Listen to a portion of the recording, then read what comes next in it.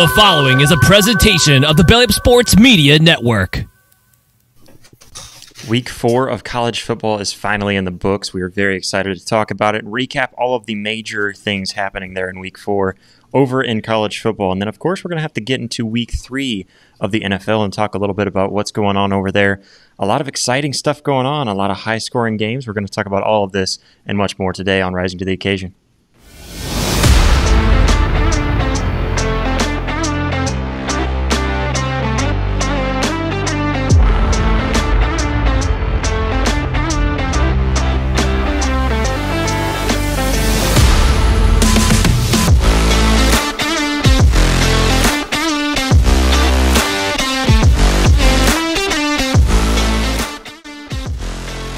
What is up, everybody? Welcome back. Welcome into another episode of Rising to the Occasion.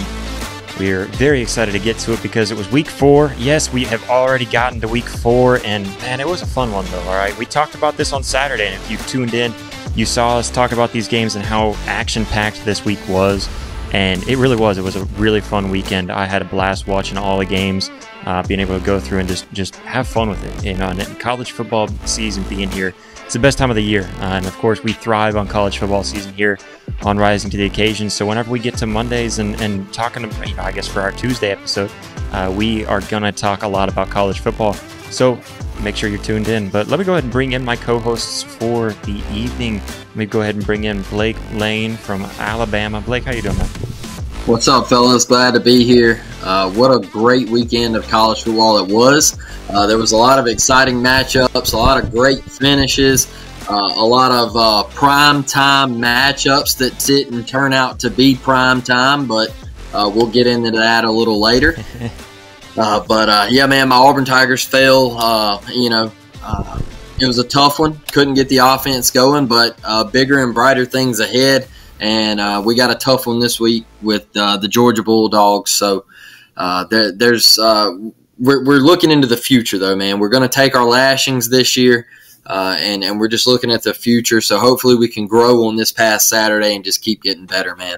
Yeah, absolutely. I mean, honestly, too, I think, whenever you're a first year coach, you got a first year head coach, you just got to be kind of mindful of that and just kind of take it easy. Not really talk too much about what's going on, you know, and taking too much of it to heart. I think you just gotta go with the punches and just take it as it comes. But yeah, I mean, Jeremy, how you doing, bro? I'm doing pretty good. Back here in the old hometown of Sioux City, Iowa. And then same along with Blake and you guys mentioned, we had some great football, college football this weekend. I was ecstatic to get to watch all the games. Then I know we got some high-scoring games. We got some really close-scoring games. Then there's some games that you just thought, what the heck are you guys doing? But if you guys are going to stick around, I'm going to cut the chit-chat and let's get kicking. Yeah, absolutely. But, guys, let's get to it because there's a lot to get to. But before we do, let's go ahead and start off first by mentioning our sponsors for the evening. And that's really just betting on sports, just in general. All of us love to put a little bit of a wager on the game. It's a lot of fun. It gets you kind of into the game and kind of gets you involved with the game. And so, you know, it's a fun way to enjoy watching any kind of sport, whether it be your college football games or whether it be NFL. Sports betting overall in America, just as a whole, here in the last few years, it's really rapidly been rising in popularity too. And I want to connect with our listeners and our following and everything to let you guys know with a great opportunity that we have for you guys. Because having multiple sports book accounts, I should say, that's the best way to maximize your profits, be able to find the best bets out there, the best odds for all of your betting. And there's really been never a better way to do it than just going over to rising2.com/bet. You can go over there, and what it'll do is it'll show you all of these sports books that are available in your area, and it will automatically just throw them right at you and show you which ones are available. Not only that, but it also gives you the best, most exclusive offers that any of them have to offer right now. Any of the most popular sports books, whether it be DraftKings or FanDuel. Another one that I've been getting into was Bet365. That was a fun one that I've been finding a lot of good odds on and stuff like that. But there's no better way to bet on sports than to be looking out for the best odds and looking for those odds. That way you can maximize your money. But I wanted to bring you guys in before doing the ad read today because I wanted to kind of go over this with you. All right, so I just want to hear if you maybe a hit or a miss on each of these picks. So we've got Monday Night Football coming up here tonight. We're recording this on a Monday, and so we're going to talk a little hit or miss. All right, so I want to hear from you guys. Let's start off with T. Higgins, 60-plus yards. Do you think that's a hit or miss on a pick? Blake, start off with you. Who are they playing? They're going against the Rams tonight, L.A. Rams. T. Higgins, I'm gonna say Joe Burrow is playing, so I'm gonna say hit. I think he gets it. He's been his favorite target this year. Jeremy, how about you? Definitely hitting the hit. Obviously, T inside the red zone, he's been Joe Burrow's go-to guy. Then obviously see T. Higgins just run a flat route. If Jamar Chase isn't open, he's probably going to try and hit you. So I'm smashing the hit. Yeah, absolutely. How about Tutu Atwell over there with the Rams, 40-plus yards on receiving for the night? Blake? I'm going to go 40-plus. Yeah, hit it. All right, yeah. I mean, some of these are a little easier. How about you, Jeremy? Let's hit it. Let's roll. All right, now Puka Nacua, he's been looking crazy right now for what they've been able to utilize him as. There's a pick. If you go alternate receiving yards, 60-plus yards. How you guys feel about that one, Blake? I'm not going there. You're not going there. You're not thinking 60. Jeremy, you think 60-plus yards? Puka Nacua. Plus, I just love saying his name, so why not throw him in there?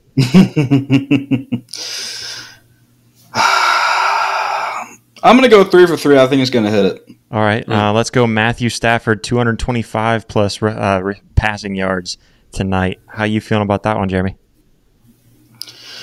As much as I want to say miss, I think Matthew Stafford's going to have a game just because our secondary needs some work. So I'm going to say hit.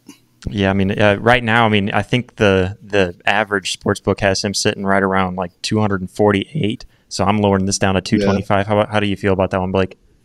Yeah, hit it. Right. The Bengals secondary.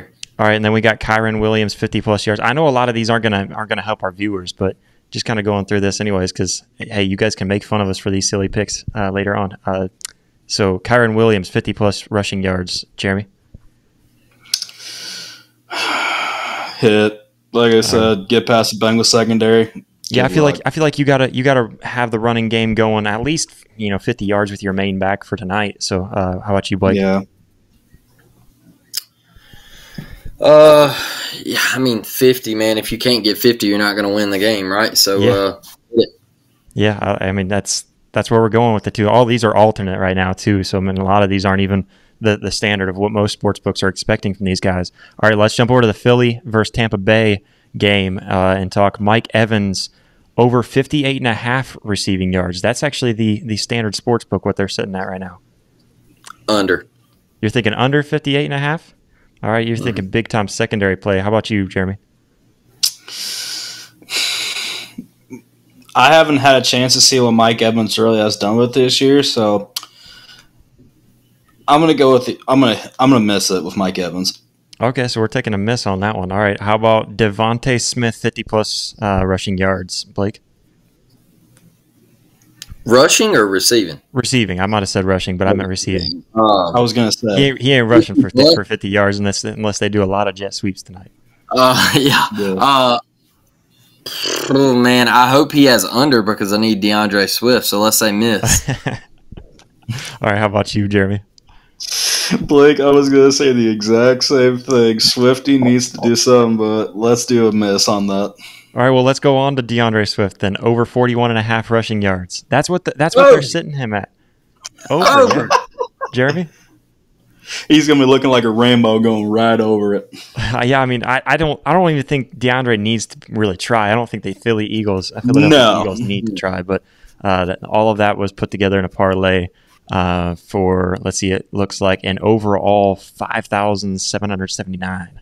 So that's a plus 57.79. So that's in a big parlay. That was one that I saw out there that I was looking at. I was like, man, like somebody's making some good picks to put it up to that high of odds out there. That's over on FanDuel. So guys, go check it out, rising2.com/bet, and you can find deals like this, and go check it out and just have fun with it. And that's the fun of sports betting is making it a game rather than making it maybe an addiction. We don't support that. We do not condone that. But if you go to rising2.com/bet, that's risingto.com/bet, you can check out all of the best sports books in your area, and see all of the best exclusive offers as well. And if you're not into if you don't have a region that has sports books, they're going to offer you things that are kind of a daily fantasy and stuff like that too. So there's all kinds of stuff for wherever you are in the nation. So go check it out. Again, that's risingto.com/bet, rising2.com/bet, and you can see all of the sports books and related all in your area and the most exclusive offers as well.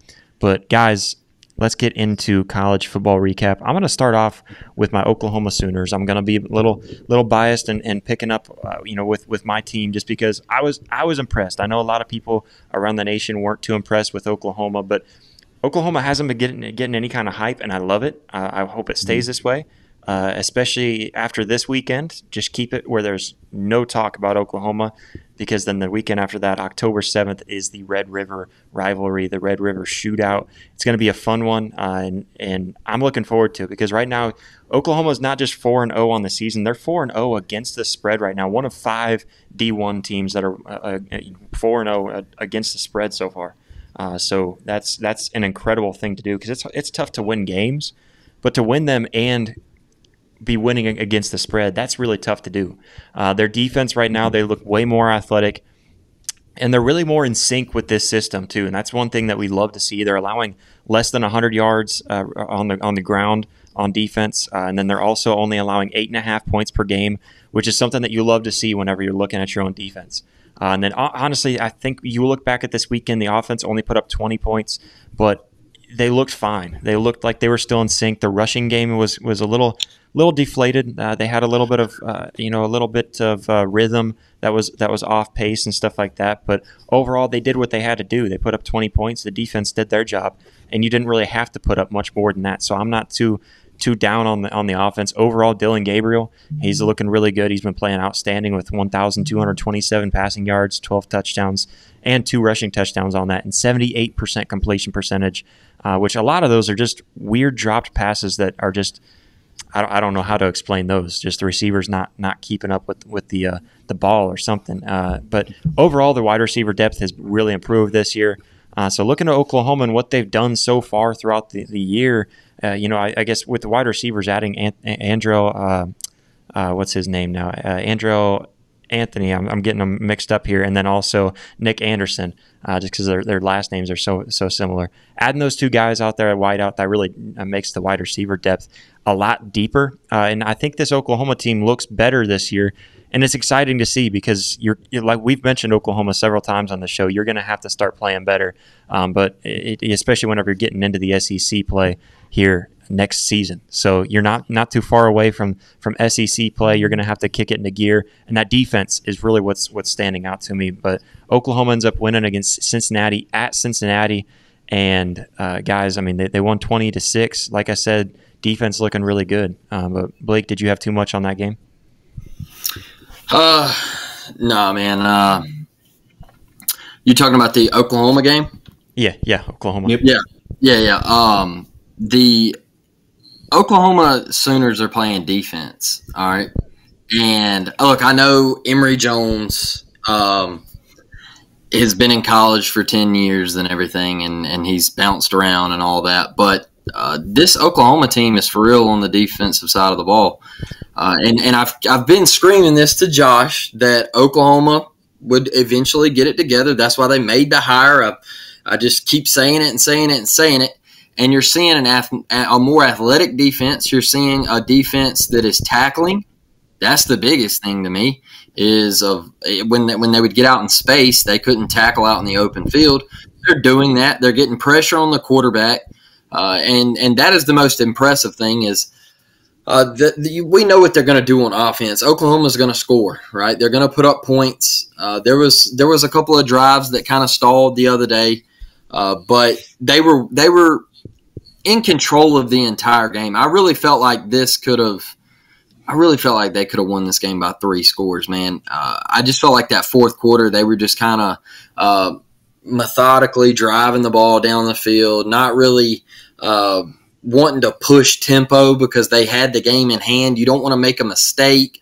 And I think that's Brett Venables' style of play, man, is, hey, we're up 2 scores. Let's not make a mistake. Let's not do anything crazy here.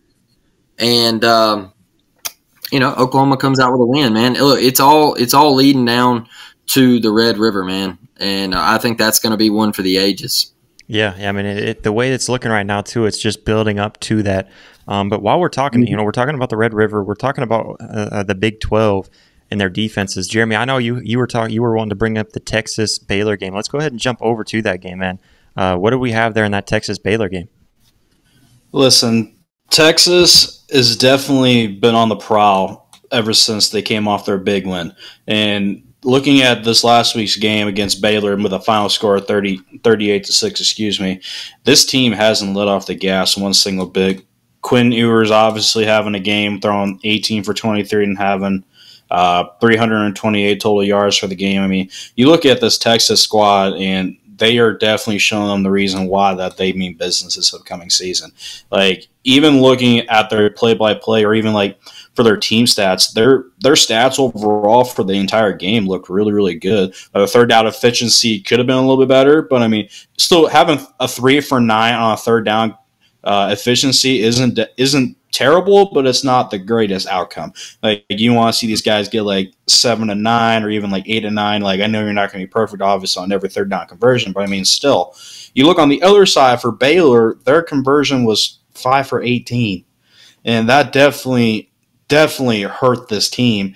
And look outside of the first quarter, obviously being only 7-3. Once Texas got their feet rolling, they didn't let off the gas pedal, having 21 points in the second quarter, and then obviously getting 10 more points in the third, then getting nothing in the fourth. These guys definitely mean business. Looking at the roster, like I said, with Quinn Ewers, he's definitely showing the reason why he's here, and he's here to mean business, to say the least. Yeah, absolutely. I mean, you look at this too, this Texas team. Again, I bring them up because we were just now talking about Oklahoma and the defensive play. Now we're leading into that Red River rivalry, man. I'm getting more and more excited about it, but I hope everything just stays quiet for really both of these teams, because I think both these teams haven't been talked about a whole lot. Texas is number 3 in the nation right now in the AP poll. I know it doesn't mean much in week 4, but they're number 3 right now, and they're still not really getting talked about too much because you got teams like Colorado and Coach Prime being talked about, and you got Alabama's downfall being talked about. And, you've got other teams. I'd say Georgia is even one of them that really aren't, that they really aren't being talked about the way that they should be at this point. It's a bunch of teams, and I think Oklahoma, Texas, both a couple of teams. Texas was really only talked about when they beat Alabama, and then the narrative was off of them. And so leading into it, it's going to be a loud game. It's going to be a very exciting game, and I think there's a lot leading into it. Because a lot of people were worried that Texas only won against Wyoming last week by 21 points, and that's just not as much offense as you expect. But their defense is showing up, and same thing with Oklahoma. Everyone's like, man, Oklahoma's not scoring 50 points a game. No, but their defense is showing up, and like you said, Blake, just open field tackling, and I think that's something Texas has been doing well too. Yeah, absolutely. Like we said back months ago, man, they're both headed to the SEC. You're going to have to play defense. And I think both programs made terrific hires with Sark and everything he's done at Texas. He's boosted that defense up. Obviously, we know what he can do on the offensive side of the ball. I love both hires, and I can't wait for both teams to join the SEC. But I think this is a collision course one more time for the Big 12 title. Yeah, absolutely. I'm hoping for it. Looking at it, and how much more of a storyline would that be too? Like last year for these two teams in the conference, it'd be sweet for these two teams. Of course, the rest of the conference would hate that. The rest of the conference is not calling pass interference plays right there in the end zone when you shove a dude down to go make a play on the ball. Just because they don't want to see that, but. Yeah, I'm looking forward to it. I'm thinking it's going to be a lot of fun. But talking about how these two teams are not talked about enough. I think you look over at a team that may have been talked about too much, and a lot of it's not even the fact that we're trying to hate on Dion. It's just getting annoying that we're listening to him being talked about so much. But we're going to talk about him because he just let a lot of people down. I think a lot of people were expecting him to cover a 21-point spread, and I came on here on Saturday and said that I thought they'd cover a 21-point spread, but they didn't do that, Blake. They didn't look too great. All right. Look, if you're Wait, Blake, let me go get some popcorn quick. I want to hear this. If you're a Dion guy, okay, there is nothing wrong with that. I'm okay with that. But let's go back to week 1 when we were talking TCU and Colorado. All right. I was wrong on the spread, and I was wrong on the winner of the game. But I kept telling you that Colorado was not a good football team. I kept saying it after they beat Nebraska. Colorado is not a good football team. The media, sports media, was trying to make Colorado into something that they aren't. And like Josh said, Texas isn't getting talked about enough. Oklahoma isn't getting talked about enough. Georgia isn't getting talked about enough. You want to know why? Because all ESPN can do is stay on Dion 24/7. All right, I watched 60 Minutes. He was on 60 Minutes. For what? For what? He hasn't done anything. He hasn't won anything. He couldn't even win the championship in the HBCU. For what? He's a great coach. I get it. All right? I get it. He's going to do great things in the Power 5. He's probably going to go take Colorado to the Big 12 next year, and they're going to do amazing things. They might win the conference. I don't know. But this year, people were sitting here saying that Prime was going to take this team into Autzen Stadium, and they were getting disrespected by a 21-point underdog. There's no way Dion could be a 21-point underdog. Did you see what they did to Colorado State? Yeah, I watched it. And while the game was going on, I said, hey, next week, Oregon's going to beat Colorado by 50. You want to know why? Here's why. Colorado's offensive line, absolute trash. It's cheeks, buns, all right? I've seen middle school O-lines better than that. Are they great at the skill positions? Yes. Shedeur Sanders couldn't do anything Saturday. You want to know why? Like I said, his O-line, buns. All right? Their defense, horrible. No pass rush, nothing. DB's getting ate up out in space. Can't tackle, can't do anything. They're terrible. That's just the reality of it. All right? You can't run the football on offense. I think they had 50 yards rushing on offense. Or like 46, something like that. It's terrible. They're one-dimensional. Shedeur can only do so much. You didn't have Travis Hunter, and I want to stop that narrative right now that, oh, well, if they'd have had Travis Hunter, yeah, if they'd have had Travis Hunter, it ended up 42-9. So, like, I'm tired of the Prime stuff and just absolutely on him 24/7. And he comes out here, and I saw a tweet from Bustin' with the Boys or whatever. And they were like, even Coach Prime wins when he loses. And it's him shaking Dan Lanning's hand. And I was like, man, y'all are obsessed. You're obsessed. It is getting old, quick, fast, in a hurry. It is old. It's played out. They're not good. Stop trying to make them be good. I saw the little Fox News desk, the Fox Sports desk sitting here, and it was like Nick Wright and Chris Broussard and all them, and they're like, oh, Colorado, there's no way they're going to get beat by 21 points. Man, come on. You really thought Dan Lanning wasn't about to scheme something up to absolutely heat up Shedeur Sanders and make them zero-dimensional? He already knew they couldn't run the ball. And then Keyshawn Johnson wants to get up here and say, oh, well, I was told by multiple assistant coaches that this is the most Dan Lanning has ever talked to other coaches around the league about Prime and the Colorado Buffaloes. All right? Newsflash, buddy, you played football. coaches talk to other coaches every single week. It's not just because of Prime. Like, it's literally every single week you talk to other coaches about a game plan for who you're playing that week. Like, everybody thinks that Deion Sanders created football. Like, it is annoying. I'm glad he got spanked. I'm glad Dan Lanning made the pregame speech, and I thought that was one of the best pregame speeches that we've heard. It ain't being played out in Hollywood. All right, it's being played on the grass. They're playing for clicks, and we're playing for wins. Period. And I love it when he said, "Talk with your helmet." All right, I love it. I love it. I love it, bro. I love it. And then at half, they said, "Hey, are you satisfied?" He said, "Heck no, I ain't satisfied." He said, "We're putting up more." And he said, "I hope for all those people that have watched for 3 weeks, I hope they're still watching right now. Because I'm showing you they haven't done nothing. They're nothing right now. So stop trying to make them something. Period."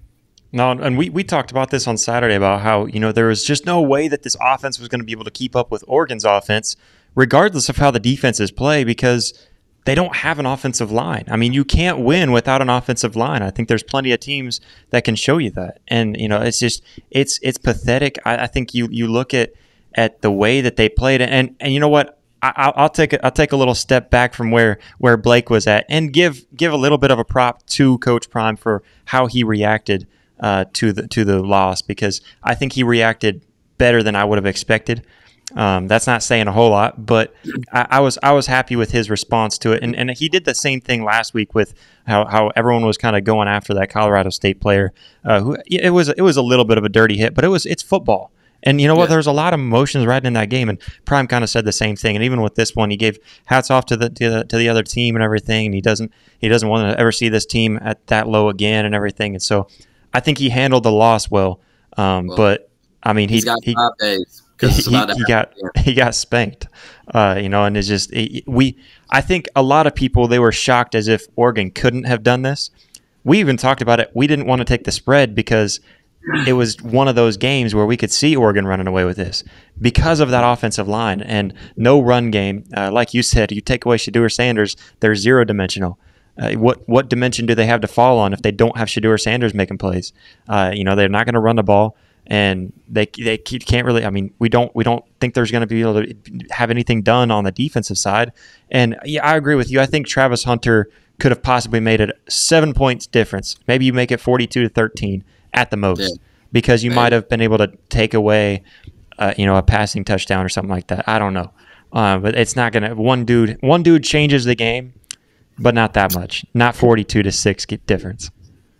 Josh, one thing and that really got to me too is it's like they played one game, man, and it was Shedeur for Heisman, Travis Hunter for Heisman, and I'm like, stop. Stop. They played one game. And everybody's all of a sudden on this train of Shedeur for Heisman and Travis Hunter is the greatest college football player we've ever seen.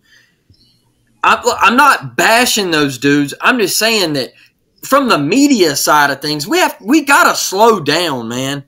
Like, y'all are on Prime on a completely another level. It's like, I go back to the USC in 2004 days. They were on top of the world, all right? I didn't see nobody gassing Pete Carroll up like this when he had Snoop Dogg and all the superstars out there, P. Diddy and Will Ferrell out there on the sidelines and all those cats. They were all out there. Dr. Dre, and we wasn't sitting here gassing Pete Carroll up. Like, it's to the point, man, where you can't even turn on your TV without there's a Prime ad. Well, and that's why I say, like, I don't dislike Prime so much rather than just the media attention drawn to it. And I've had the same stance on Colorado and Coach Prime since he got to Colorado, and I've made that clear on this show too. I think where I'm right in the middle. Because I'm not all hyped up on him and overhyping him the way that a lot of people in the media are, but I'm not hating on him the way that I think a lot of haters are. I wouldn't go as far as you to say that they're a bad team, But I don't think they're as good of a team as everyone's hyping them up to be, and this proved it. I do think that Oregon is just that good on defense, and mainly just that pass rush. And we talked about their pass rush. They've been good all season long, and that's a big part of their defense. I think if you take away that front five that they've got over there on defense, I think that does a lot for you. So I think looking at Oregon, I think Oregon was just this good to be able to take down a decent team. I don't think Colorado's good yet. And that's kind of where I stand. I don't think they're as bad as I think a lot of people are discrediting the TCU win, and I don't think you discredit that, but you do have to recognize that they lost so much. And so, good job. You beat a tough team to beat, but you also went on. Everyone wanted to hype up their defense. You brought their defense up. They don't have a defense. Everyone wanted to hype up their defense whenever they held Nebraska down to 7 points for a while. Guess what? That was Nebraska's offense that gave you points. They gave you 16 points. They gave them to you. They didn't even try to reserve them. They were just, hey, here you go. It's Oprah Winfrey. You get points. You get points. We're just giving away these points. 16 points to Colorado. So, yeah, their offense didn't do good. And like the clip you were talking about, what is it, like first things first or something like that? Sitting there and talking about how they stuck it to Nebraska, Big Ten defense. No, Nebraska's defense played outstanding, and their offense gave them 16 points. So that's where I stand on that. I think their defense hasn't shown anything all year, and anyone who says that they have is just ridiculous. But yeah, Oregon absolutely dismantled everything, and a lot of the narrative has been dismantled because of what Oregon did to them. I'm sorry, Jeremy. I didn't mean to take your time. No, we said that, dude. This is your soapbox. You get to talk about them because you're the Oregon fan now. Like, look, I want to see Colorado do well. Like, I want to see Prime take them to a bowl game. But that was my main thing, man, is people were like, they jumped them straight up to number 18 in the AP Top 25. And I'm like, there's no way you watch football and say that's a top 25 team. I don't even think they're top 40. Might not even be top 50 because their defense is that bad. I hated the meat riding, man. I really did. I hated it. And it's not anything against Prime. Like, I think he's going to do great things. I really do. But it just got annoying, man. And he says that he never wants to see his team down this bad again. Well, you got 5 days, brother, and you're going to get it again. Well, and there was one team that I said that they stand a chance against. It wasn't Oregon. One big team that they stand a chance with upsetting. And it was USC, because you look at USC, I think these two teams are very identical. It's just at least USC can run the ball. That's why I think USC is going to win. And after watching what they did on defense against Oregon, they couldn't even slow them down. The interception was just a bad throw by Bo Nix. It was just too low. That's a ball. He made the right decision. That's a ball you got to loft up over the defender. And if he puts that on the right spot, it was a good decision though. So that's the only interception they got, was a bad throw that was thrown too low right to the defender.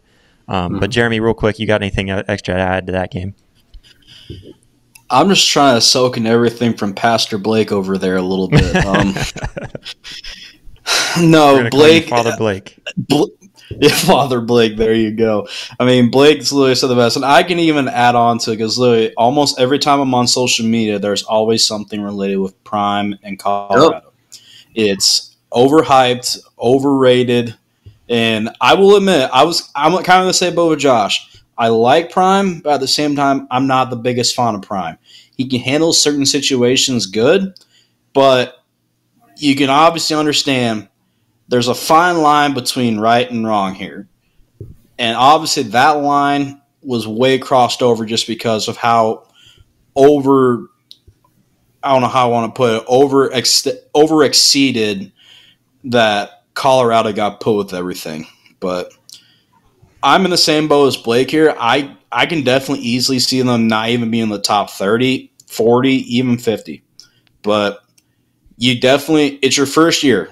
I understand. You're going to have a lot of hype, but give it these couple years, then maybe you can actually get the Prime talking out of all these kind of circumstances. But until then, slow your roll a little bit here, buddy.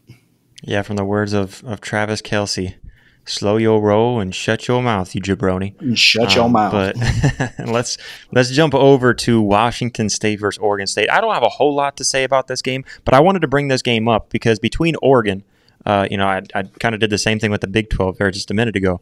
The same thing with Oregon, and we talked about Washington, and then now we jump over to Washington State. There's something, and Washington State going against Oregon State. Oregon State's a decent team this year. Like their defense looks good. But what I want to bring up about the Pac-12, because I've heard a lot of shade being thrown towards certain teams, as if in the Pac-12 specifically, as if the Pac-12 doesn't have a defense. And I want to jump over to this game just to show Washington State and Oregon State, because this was a good defensive battle. And then another one to throw in that we're not going to get to today was Utah UCLA. I don't want to hear that there's no defense in the Pac-12, because there's been a change in the tide, and there is defense out in the Big 12, or I think I said Big 12, but Pac-12. So there is defense out there, and the defenses are playing very good. You look at Oregon, you look at Washington.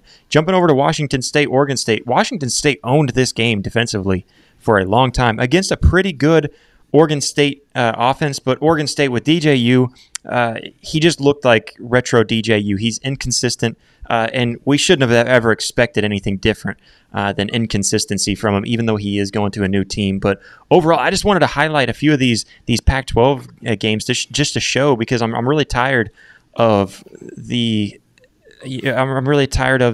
hype as if against the Pac-12, as if there is no defense. Because I think people are disrespecting Utah, and they're disrespecting Oregon, they're disrespecting Washington, because as if they don't have any defenses out there. But sorry, Jeremy, I can't pull that up for everyone else to see. But maybe we'll pull that up another time. Maybe we'll throw that up. Maybe I can edit that in there for everybody so they can see what. There you go. It threw me off though. I'm sitting here seeing a text pop in, and it kind of threw me off. I stumbled over my words there for it. But guys, I mean, just overall, obviously Washington State, Oregon State, they owned this game until the fourth quarter. I don't know what happened in the fourth quarter because I didn't watch the fourth quarter. I was clicking through over to this game, watching it, and they looked great. And then all of a sudden, 21 points in the fourth quarter. They just let off the gas pedal. But I'm really happy to see the Pac-12 playing good defense overall as a whole. 100%. I think they're the best conference in America. Right now, it feels like it. I mean, you got Oregon and Washington. Yeah. With those two teams alone, I feel like that's Utah. Let's talk about Utah, because they're doing all this without Cam Rising right now. I was listening to Jake Crane say that today that if they don't have Cam Rising in the game, he's taking who are they going against? Was it Oregon State or Washington State? Oregon State. At Oregon State this week. I think he said he was taking Oregon State if they don't have Cam Rising. I think that's crazy, because without Cam Rising, they're still playing extremely well on the defensive side of the ball. And so, I mean. But anyways, getting back to this Washington State Oregon State game, it was fun to watch, because you got to see a defense stand tall in the Pac-12, and I'm not gonna discredit them for what happened in the fourth quarter, because crazy things happened in the fourth quarter. But they ended up pulling this out, and Washington State looks really good this year. They're another one of those teams. I don't think they're quite up to the level of Washington or Oregon yet. I think those are the top two teams for me in the Pac-12. USC's up there, but can they put together a defensive stand? That's what I got to see from them. But yeah, I agree with you. I love the Pac-12 this year, and for the finale, go out with a bang. I love it. The two-pack. The two-pack. Yeah, I mean, two-pack. I just looking at this conference, guys. It's a lot of fun. But man, let's jump over to the next game. Jeremy, what was the next game that you had for us? I had the Louisiana Tech versus Nebraska game. Then I know, obviously, with how Nebraska definitely started their first two games with we all know who at the reins of Nebraska. You look at the outcome, you're 0-2. Now they have a new life on the other side of things, and look what happened. They got 2 dubs. I'm sorry, but Jeff Sims is not the guy. I'll say it. And I know between you, Josh, and your father can definitely say a lot. Blake, you can probably speak for a lot as well, or I shouldn't say Blake, Father Blake. Like, Nebraska definitely these first 2 weeks, obviously they didn't look like what you see Nebraska. I shouldn't say that. It did look like Nebraska, but at the end of the game, it truly showed what Nebraska was like. Now looking at this Nebraska team and having a new QB at the helm, it's definitely a complete turnaround for these guys. This is definitely giving these guys a spark and actually giving them motivation. Not saying that they didn't have no motivation the first 2 weeks, but now looking at these last 2 weeks, it seems like you almost have a new Nebraska team. These guys have actually been getting on the same page and making plays that you see Jeff Sims try and do, and they didn't work. Now you get this guy in, and he's actually making these plays work. But going against Louisiana Tech, I know the record now is 2-3, but I mean before you have a Nebraska team that's now 2-2, like I've said. And Nebraska, both Louisiana Tech and Nebraska didn't get scoring right out the gate until the second quarter, obviously only getting both 7 points. But Nebraska found life in the fourth quarter compared to when we usually see Nebraska. Coming into the fourth quarter, they're going to tumble down a hill. And actually being able to see Nebraska put points up on the board, it's definitely got me to like Nebraska a little bit more. I'm not saying they're going to go and win championships here, but I mean, these guys have definitely shown a new life into football here. And like you've obviously heard, these guys, we want to see old, true Nebraska for what Nebraska used to be. Tough, gritty-nosed football here. And now that we see this new spark for these guys, they're definitely showing something that a lot of people have really, really wanted to see. Not only getting wins in the win column, but actually putting a dogfight all 4 quarters instead of just in the first 3 quarters in the fourth quarter. Pray and hold on for dear life here. Well, yeah, and I think the important thing about bringing up Nebraska right now, too, I know for us it's just a regional thing, but is just the fact that, I mean, if we're honest about it, I think without Jeff Sims, Nebraska is looking right now at being 3-1. You know that you know, and possibly even another win in there. I don't know if you count Colorado or not, but I mean, just looking without Jeff Sims, I don't think they beat Colorado without Jeff Sims in the game, but I think they make it much closer. I think that's looking more like a 13-10 kind of loss. And it's just that I don't think Harburg brings too much to the table in athleticism or anything, but he's not turning the ball over. And I think that was huge. Exactly. And, you know, one little shout out to the Nebraska nation around here because I'm surrounded by them. I was talking to a bunch of Nebraska fans on Saturday, and they kept on, hey, what's the scores look like? Oh, yeah, Colorado got whooped. Oh, yeah, Iowa got whooped. And I know we'll talk about that one, but, you know, Nebraska fans, I didn't hear one celebration about, hey, we now got 2 wins in the win column. We got 2 wins over there. I didn't hear one thing about, hey, we beat Louisiana Tech. I know we should beat them, but you know we beat them, and the defense is looking good. Let's be honest. Nebraska's defense looks good. Don't let the points fool you because they put in their third string in the fourth quarter in these last 2 games. And you know I'm excited for Nebraska. I think this is good, and I think I was losing hope in Matt Rule when he was keeping Jeff Sims in there, because if you got that bad of a decision maker as your head coach, I'm scared. You know, I'm thinking this is looking like deja vu all over again. If you're going to bring Jeff Sims in, run a wildcat offense. Don't let him throw under the center. Don't let him take any kind of shotgun snap. Exactly. He's going to fumble the snap. He's going to call the snap too early. It's going to hit the guy in motion. Who knows? Who knows what's going to happen?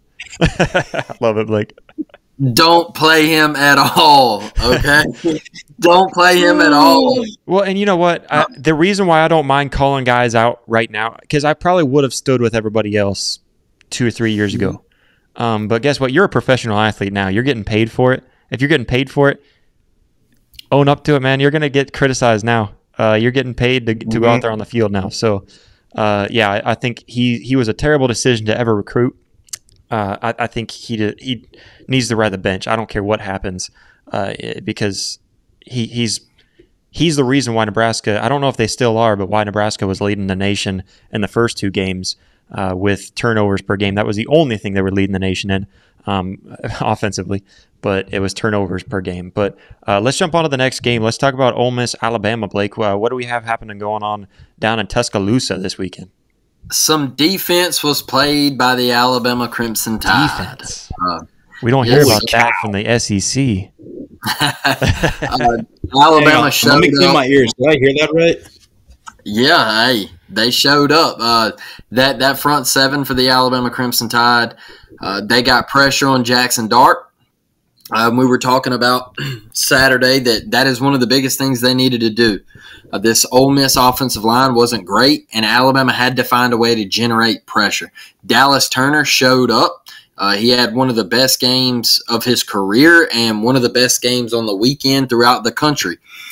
They created a turnover, caused Jackson Dart to turn it over. I said, hey, if you put pressure on him, he'll throw it to the other team. He ended up doing that.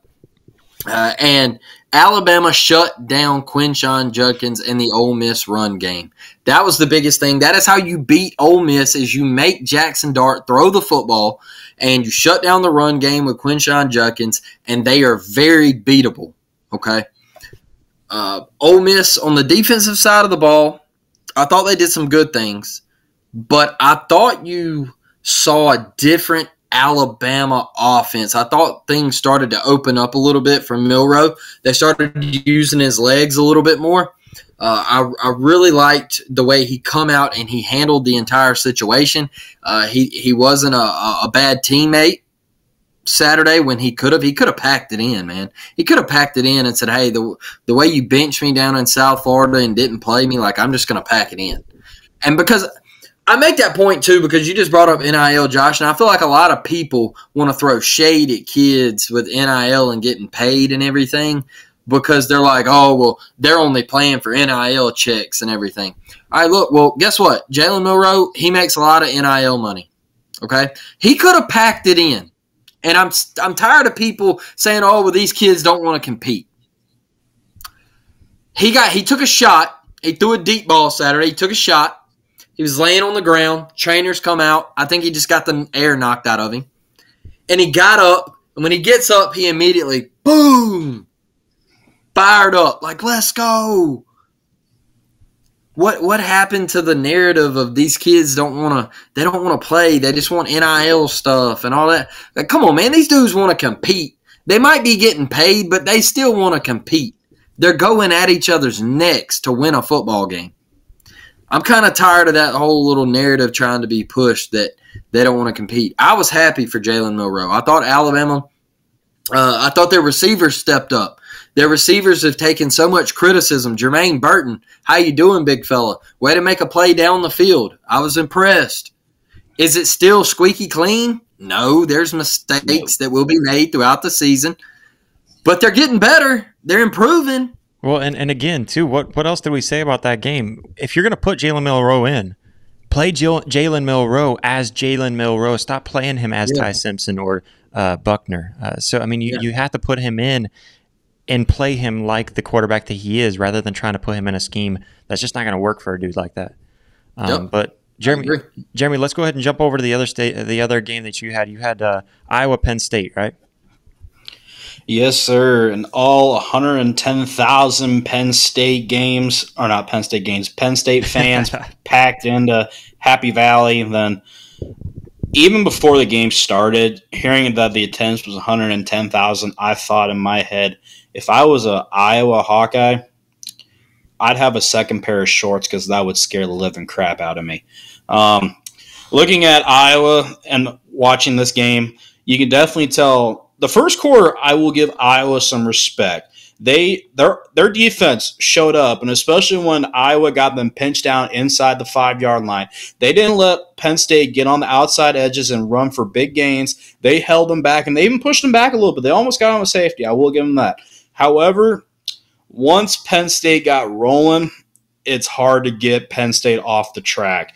The big thing that definitely got Penn State going and Iowa down into the rabbit hole was that punt that went off the back of Iowa's off of their gunner outside, and getting Penn State into range, then having them score. Then from there on, going into halftime, you can definitely tell Penn State, they adjusted, and then they finally got their wheels going.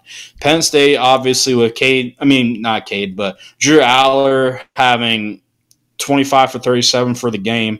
and only throwing 166 yards for everything. But, I mean, you still see the overall outcome of the game with Penn State giving Iowa the big goose egg.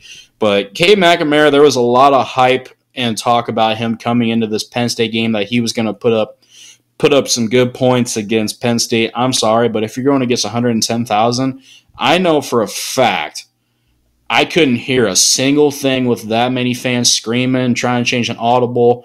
And I know originally, correct me if I'm wrong, guys, isn't Michigan originally the one who sets the additional record for the most attendance? Probably. I mean, they got the biggest stadium, so.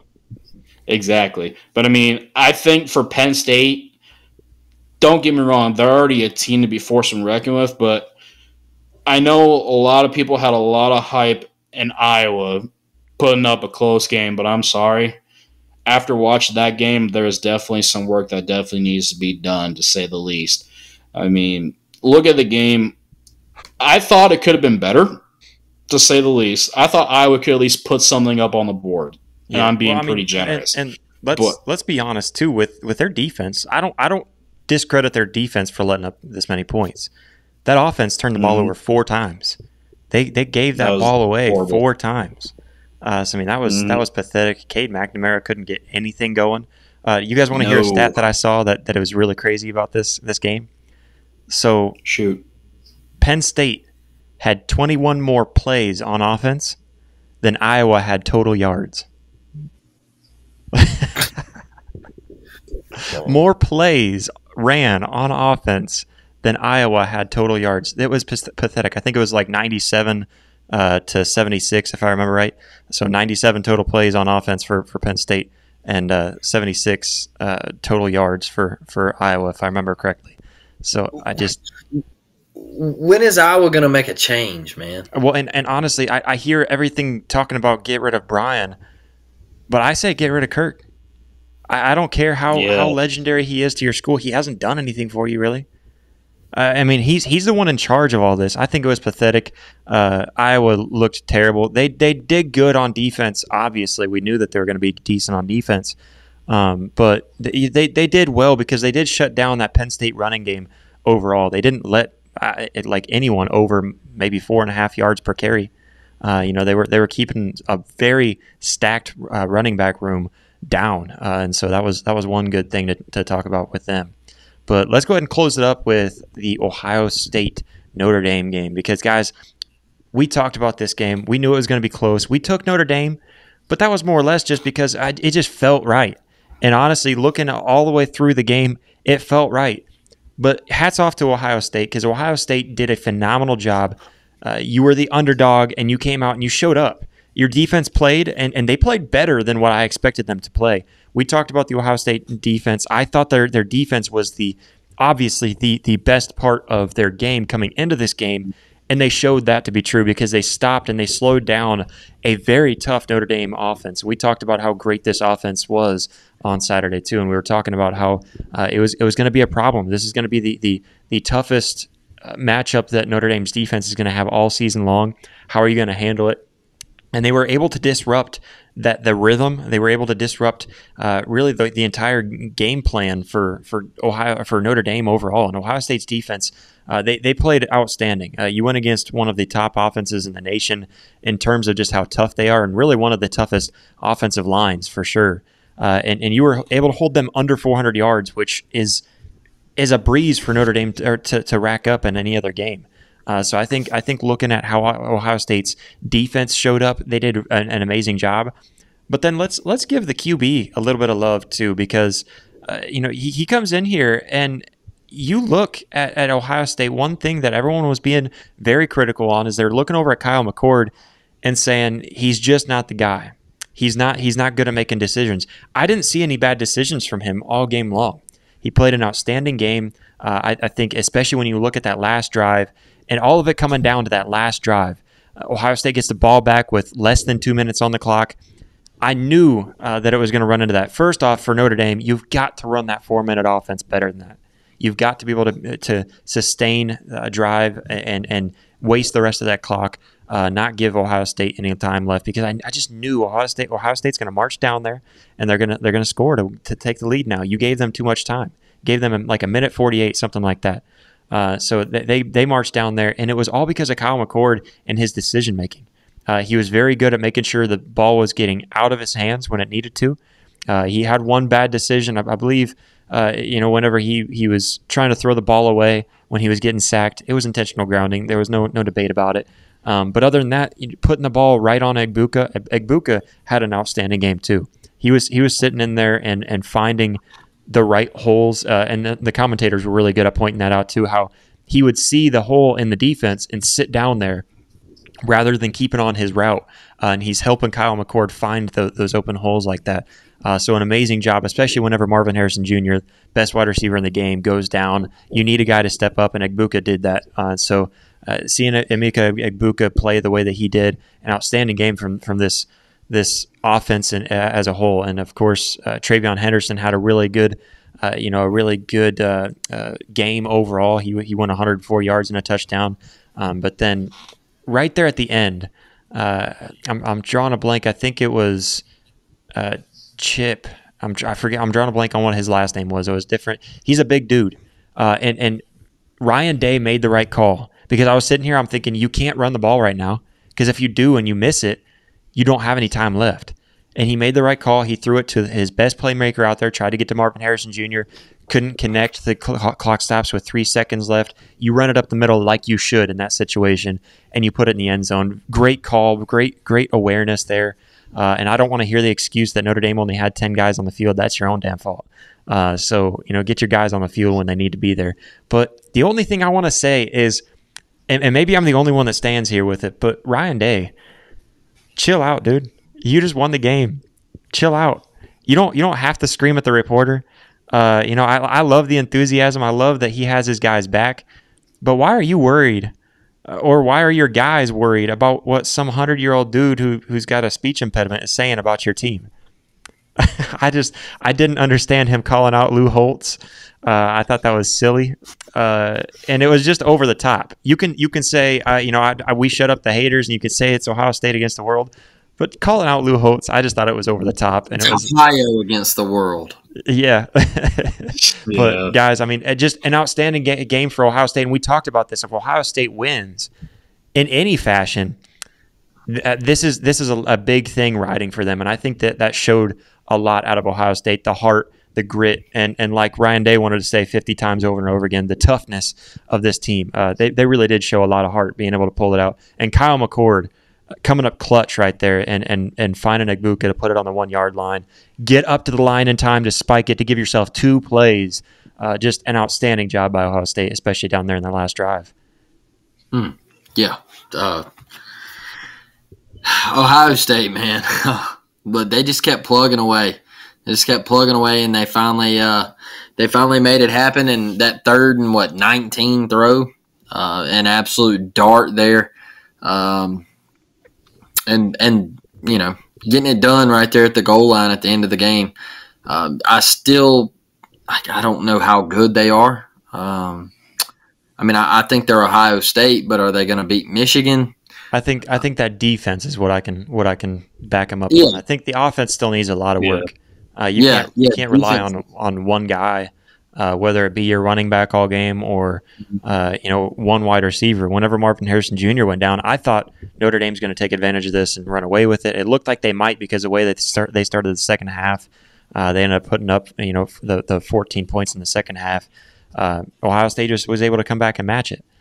So I think you've got to find somewhere else, and I think you need to work on your quarterback and gain his confidence. I think this was a big confidence boost for Kyle McCord.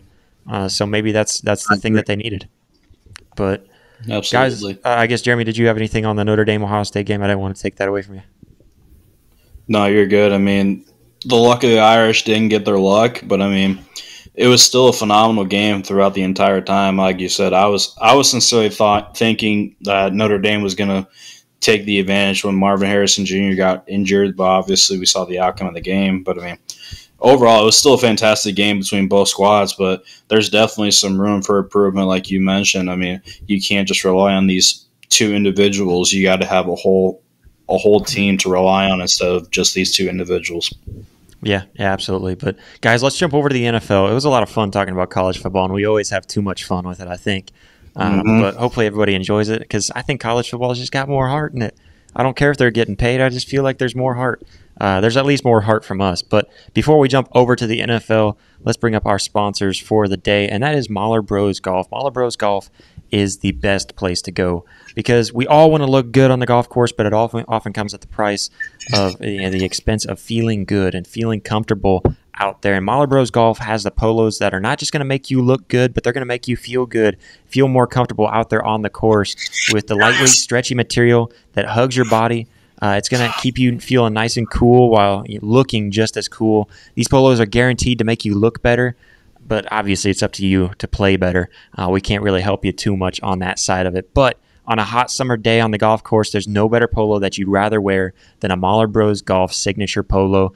You can go over to MahlerBros.com, that's MahlerBros.com, and find the largest catalog of amazing polos with all kinds of designs for those who want to have a loud design that's going to stand out on the golf course, and also others that just want a subtle and kind of sleek-looking design. We also have those. There's also all kinds of fun T-shirts and hats and tumblers and so much more that's going to make your golfing experience so much better. And just for being our listener, we're going to give you guys an amazing deal. You can go over to MahlerBros.com. Again, that's MahlerBros.com, and use code RISING2, that's RISINGTO, for 15% off these amazing products. There's also some amazing coffee. That's the best way I like to start off my day, tee off my day the right way, by some Mahler Bros coffee. And there's new coffee out on the shop right now, all kinds of new blends.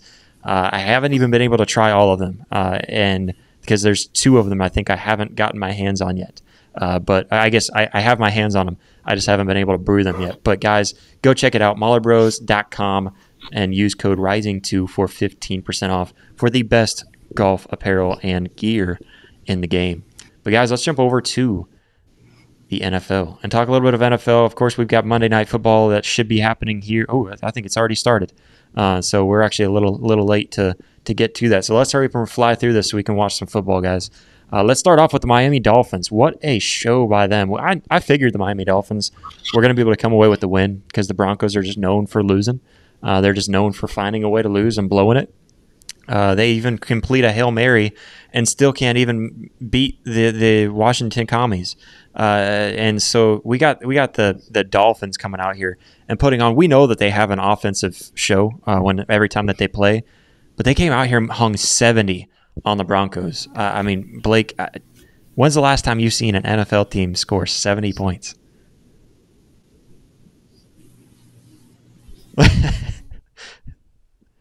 Are you there, Blake? Yeah, I think I'm here. I'm back. Yeah. Did you hear me? I think I cut out on like 70 points. When's the last time you've seen them score 70 points anywhere in the NFL? I don't think I have. I mean, Jeremy? When I play Madden, that's about it. Outside of that, no. When I play Madden on rookie mode, I can score 70 points every game. What are you talking about? No.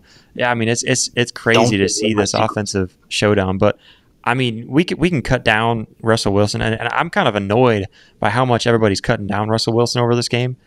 When you lose 70-20, that 20 points obviously isn't enough to win the game. But your defense let up 70 points. I mean, we got to talk about that defense. You've got to show up. And the Broncos overall, and can we lay off the Nathaniel Hackett hate a little bit too, because maybe it wasn't all him. Maybe he wasn't as bad as everyone's cutting him out to be, because you just lost by 50 points in the NFL. But I mean, Jeremy, I don't know how much of that game you were able to catch, but I pretty much shut it off after the first half because I can waste my time by watching better games. Yeah, I did the exact same thing. I watched maybe the first couple minutes of it, then I shut it off once it got really bad. I'm sorry, but Russell Wilson, like, I'm not trying to hate on you, but you go from one game to playing great, and then the next game you look like a complete dumpster fire. I'm sorry, but that's where I stand about it. Russell Wilson, you need to step up. I know, like you mentioned, their defense, we can go off on their defense. That was horrendous, to say the least. But, I mean, you look at this entire game, Russell Wilson, like quarterback stats, Russell Wilson to Tua only was separated by, I think, maybe 3 or 6 yards for total passing yardage. But obviously, you can all thank your defense for that entire rest of the game, just because one team actually showed up and one team didn't even get off the bus. That was, if I had to honestly give you my honest answer, that was the most atrocious thing I ever probably watched in the NFL. And like I said, there was a reason why I shut it off, just because I'm thinking there's no way in heck that I am reading this right. I cleaned my glasses like 2 or 3 times because I thought maybe I was just seeing things. But to say the least, if you're asking my friend Carson Turner, who's a very big Denver Broncos fan, I thought he was going to burn his jerseys after seeing that. And I would have a long time ago. Yeah, I mean, hey, I'll give him credit. He still is a Denver Broncos fan that I know of. But after that, I mean, we're open for Bengals fans, but if you're going to bring scores like that to the Bengals side, I'm sorry, I'll kick you right off the bus. Yeah, absolutely. I mean, it was crazy. You know what, guys? I was in a hard place trying to find a running back, and I couldn't find a running back to add to the team. And I saw A-Chain, and I was like, he hasn't even been getting touches. And then he went off and scored almost 70 points in fantasy this week, and I was so mad that I didn't pick that up. But I don't think anybody could have predicted this.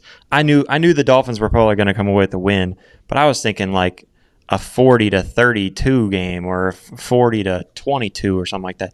Not no 50 points. So hats off to Tua. Tyreek is unguardable, and then of course A-Chain with a big time game. Just a great game by the Dolphins, breaking all kinds of records. I'm not even going to waste our time trying to read all the records that they broke. But going over to Kansas City, guys. I mean, are you guys happy about Travis Kelce? It seems like it's pretty official now that he is dating Taylor Swift. Is this really that big of a deal? I mean, is it a good thing or a bad thing? I'm just waiting for a new single to come out. Blake, are you muted over there? My fault. Jeremy said he's waiting for a new single. It's another Dion type thing. That's all I can see on the media now. I know. Is Kelce and Taylor Swift. Like, I'm sick of it. You know what? For me, I'm proud of you, dude. Good job. You acting a pretty girl, and she can sing, and she's making a lot of money. Good for you. That's about all I got to say about it. But the media about it, like everyone, like with the rumors to begin with, was like, all right. I mean, if it's a rumor, it's probably true. Who cares? And then it came out that it's pretty sure it's true. Okay, well then let's just drop it. And then it just keeps on going and going. I was reading through Jake Crane's tweet. He said something about like, what would the breakup song be? And the responses to that were just hilarious. You know, it was a lot of fun going through all those. I wish I would have pulled those up to read some of those responses off, but maybe you guys can put some down in the comments too. But I mean, overall though, getting to actual football, does it feel like Kansas City is actually Kansas City again? Because looking at this game, I think Kansas City finally came out. They looked good. I think Travis Kelce finally looks completely healthy again. That was a lot of fun to see. And I think it was last week he did the little like grabbing his knee and everything and acting. Everyone was like, "Oh no, the knee!" And I heard him talk on his podcast. If you guys haven't listened to the new what's it called, New Heights podcast, I'm gonna have to double check myself on that. But if you guys haven't listened to that, it's a lot of fun. Those two guys on there are hilarious. But if you listen to him, he was kind of teasing and everything about that. He said it was all a joke. You know, he wasn't really grabbing in pain. It's kind of a little celebration for him. So that was a lot of fun to listen to him there. But he finally looks like himself again. He's looking good. But then, you know, I looking around at Kansas City, I mean, Pat Mahomes is finally able to connect with his receivers again, and he puts in three touchdowns so through the air. So I think this team as a whole is looking better again. Chris Jones being added back to the defense. I mean, Blake, looking at Kansas City, does it feel like Kansas City's back to where Kansas City should be again? Yeah, man. Yeah, they never left. Look, Kadarius Toney just had a bad night that night, and you know, that's the NFL. That's the way it goes sometimes, right? But these are the world champs. They're not going anywhere. They're gonna put up points as long as they stay healthy. They will be there in the end. That is a true, legitimate dynasty. I mean, so far, I have to throw it out there. I think the Bears are the worst team in the league. Yeah, I don't know another team because we could say the Cardinals, but That's not even on the list. But the Cardinals just now beat up the Cowboys and embarrassed the Cowboys. Yep. They embarrassed Dak Prescott all over the field. It was a dumpster fire down there. So the Cardinals came away with the win. The Bears can't come away with the win. They had the Packers week 1. That would have been an easy win for them to come away with. It's a struggling Packers team. Go out there and win a game. I don't know. I mean, I just think they look terrible. I think Justin Fields looks bad. I mean, Jeremy, is this time to start panicking as a Bears fan that maybe Justin Fields ain't the guy that you need back there in the backfield? It's been time to panic. I'm sorry, but I know for a lot of people I'm talking about, okay, the first couple years, like he'll hype up, then like going to this like year 3, what's he gonna do? This is gonna be like his make or break thing.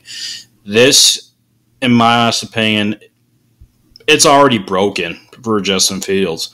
Like you look at him, he scrambles out of the pocket, he's still gonna get sacked. He throws maybe 1 out of the 4 times, if he's lucky, he'll maybe throw a pick, or it'll get batted down, or it'll be a stupid throw that you shouldn't even see thrown.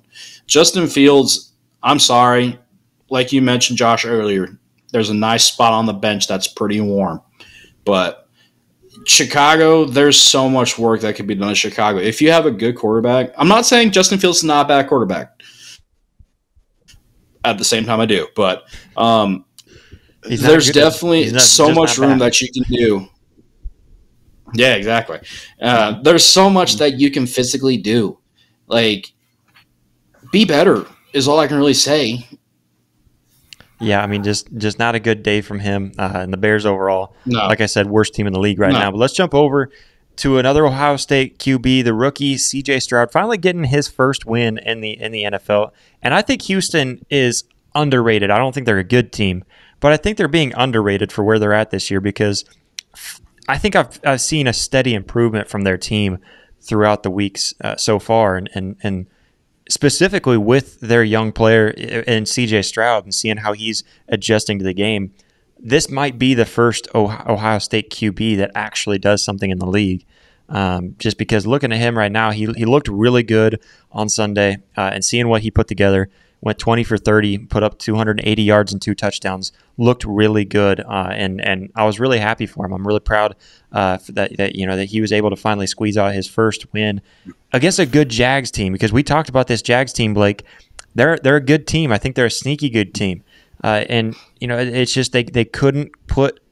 I feel like the overall, they just couldn't put together a sustaining drive and get all the way down the field and put the points up on the board, and they end up losing by 20 points to the Houston Texans. Yeah, O-line was bad. Receivers dropping balls. It really felt like sunshine was a click off. And it just wasn't their day, man. Their defense, C.J. Stroud did what he had to do against them. Hit his open receivers, looked good doing it, made plays with his feet. And that's how you win football games in the NFL. And I'm right there with you. I think this Houston team is better than what people are giving them credit for. I don't think they're a playoff team, but they're going to hurt somebody's feelings late. Yeah. I just think they're one of those teams, kind of like what Detroit was last year. I think they're a good team. I think they're putting together something right, and I like DeMeco Ryans going down there. What he's been putting together so far. I think this defense has a little bit of work as a whole, and then the offense seems like there's some relationships starting to click. I think they could work on that run game just a little bit, but just overall, I think there's certain chemistry aspects that they could definitely put together and become a much better team. So overall, like I said, really happy for C.J. Stroud getting his first NFL win with the Houston Texans down there against a very good team too. And like I said, I think this Jacksonville team can really upset some people later on in the season too. But guys, that's pretty much all we had for today. We're going to be back hopefully on Thursday for another episode, and we're going to be prepared to give you guys some more content and giving you guys some good bets on Thursday for this weekend for Week 5 of college football. My goodness, once college football starts, man, it starts to fly, and we gotta take a hold of it and keep it while we can.